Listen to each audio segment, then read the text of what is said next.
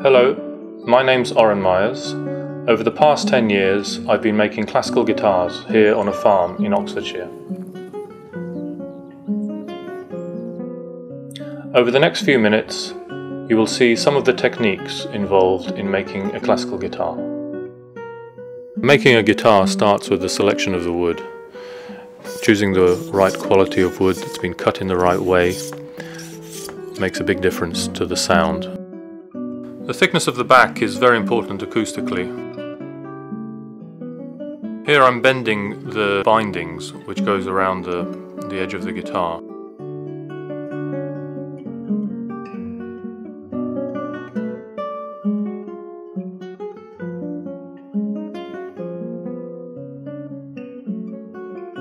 A lot of the skill of guitar making is in knowing how thick to make the sides, the back and the front part.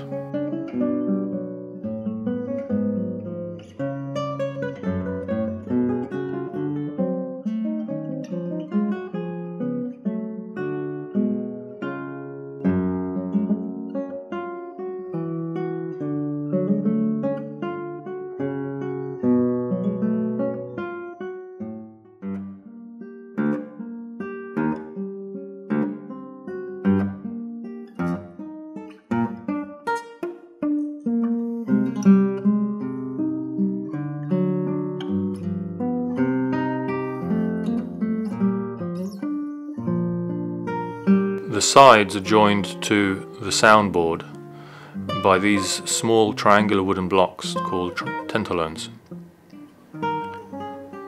and they're glued in place using rabbit skin glue.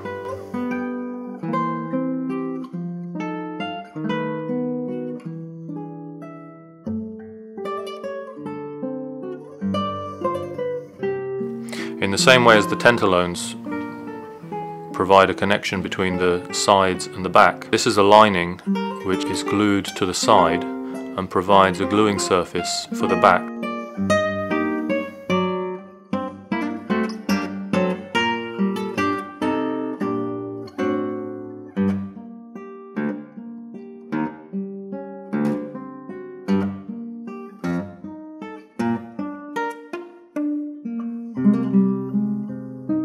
This is probably the most exciting part of the making process, when all the components which I've been working on separately come together.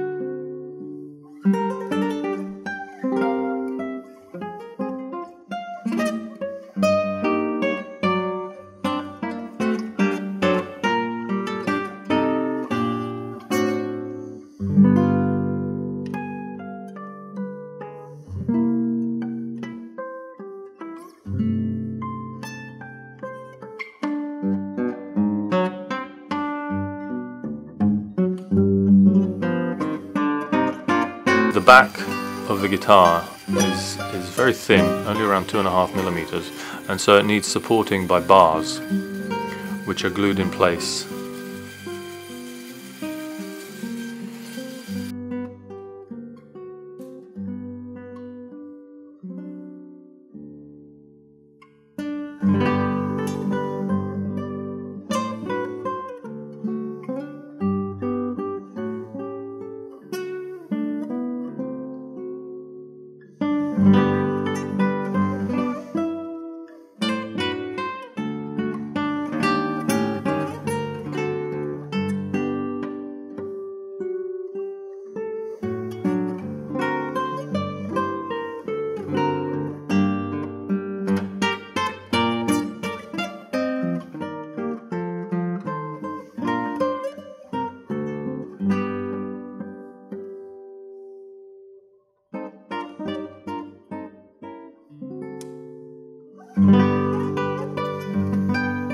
When clamping the back, it's important to have clamping pressure all the way around, and these clamps are actually the first thing that I made as a guitar maker.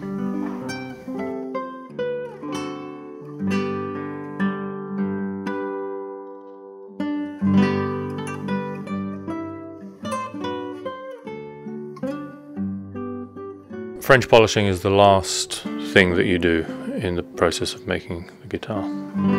Polish is made of shellac, which is dissolved in alcohol, and as it's rubbed over the wood, the alcohol evaporates, leaving a nice evaporation trail, and with thousands of layers you build up a nice warm finish. The soundboard is the most important part of the guitar. It's where a maker puts his individuality and his personality into the instrument and distinguishes himself from every other guitar maker, even people using the same design.